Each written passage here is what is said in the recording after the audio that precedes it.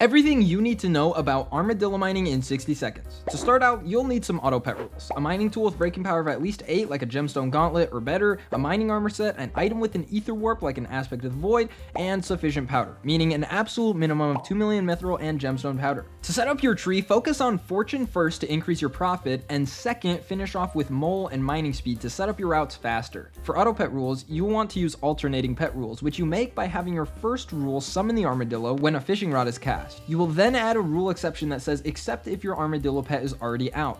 Do the same with your second pet rule, except that you'll want to use an endermite or a battle pet. Then get a route and get the mods from the mining cult Discord. Practice getting the entire gemstone in one swipe, avoid getting low procs, and then improve how fast you can use keybinds and teleport. That's all there is to it. Good luck, because this is